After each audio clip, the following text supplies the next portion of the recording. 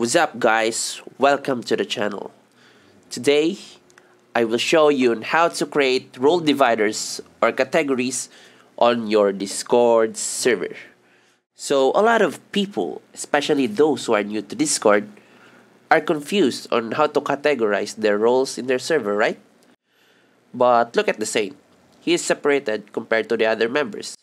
So how can we do that?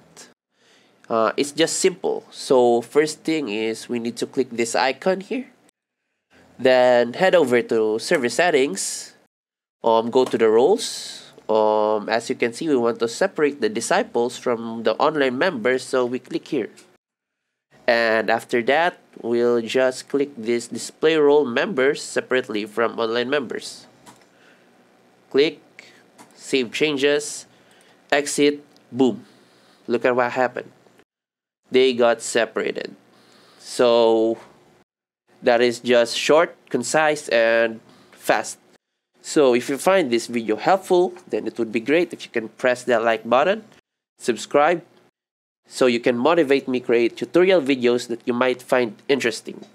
That is all guys. See you next time.